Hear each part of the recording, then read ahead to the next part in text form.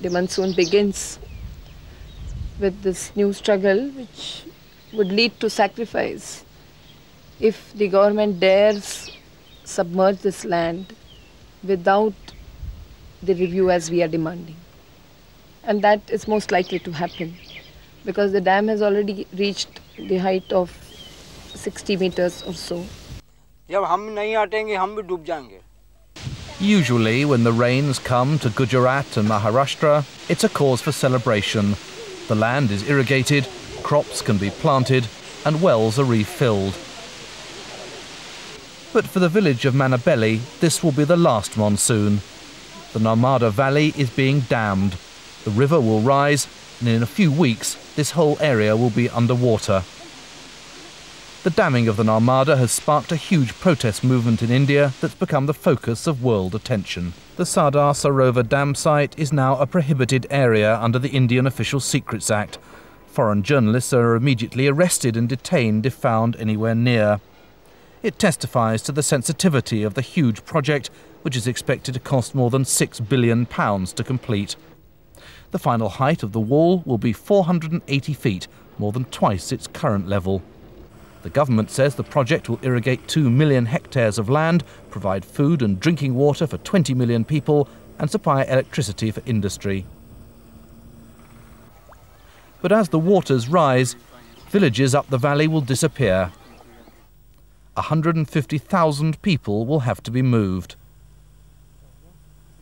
They're known as tribals, indigenous rural farmers whose lifestyle has changed little over the centuries and who've resisted the blandishments of the big cities.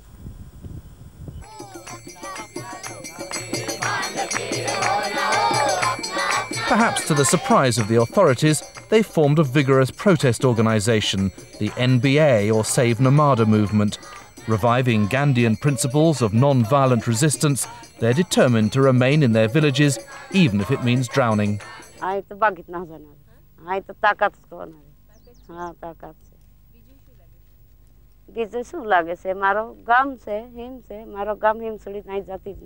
हमने तो सूत्र बना कर रखा है, डूबी शू पन हटी शू नहीं. वो तो हमने 3 साल से सूत्र पुकारते आए हैं. To defuse the protests, the Indian authorities moved into the valley and moved out scores of families. Medha Patkar transferred her demonstration to a makeshift structure on a street corner in the centre of Bombay. There she started a well-publicised hunger strike. The Save Narmada movement had acquired such a high profile that the World Bank, which had been financing the dam to the tune of $450 million, effectively pulled out. The non-party political struggle of this kind, which would be non-violent, which is the basic tradition of India, and still, sort of ready to face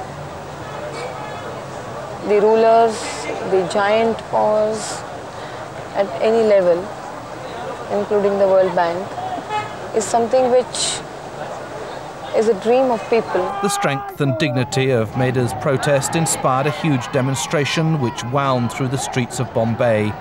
Displaced villagers from the Narmada Valley joined environmental groups, left-wing political parties and trade unions to protest at the state and national government's involvement. Politicians, though, remain adamant that the benefits far outweigh the costs and that opposition, however widespread, is unfounded. When the opposition takes place, it's either out of prejudice or out of the fact that one has not gone deep into it. If one goes deep into it, the merits of the case, then one would oppose.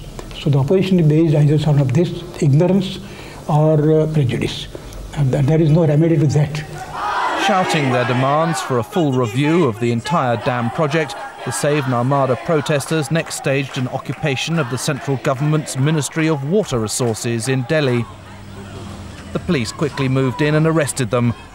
The tough action came as little surprise.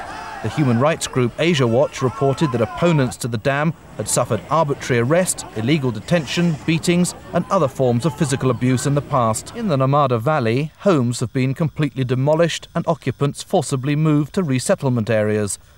The state maintains it gives generous compensation to these so-called ousties. The government of Gujarat has announced a very liberal package, which is considered the most liberal rehabilitation package ever announced in the world. This package basically involves providing land for land.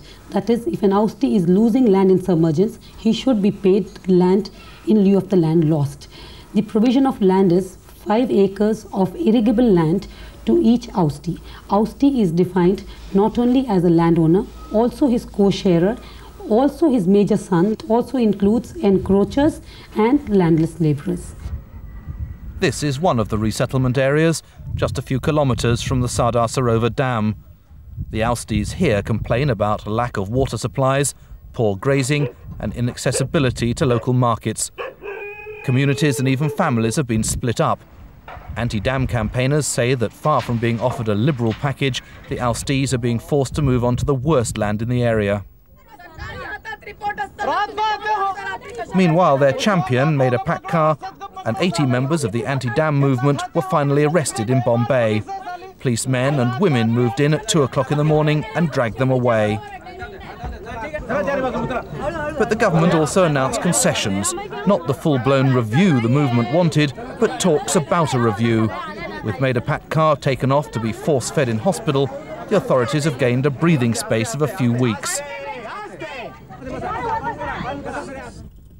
But on the banks of the Narmada, they say that unless the dam is abandoned altogether, they remain prepared to drown.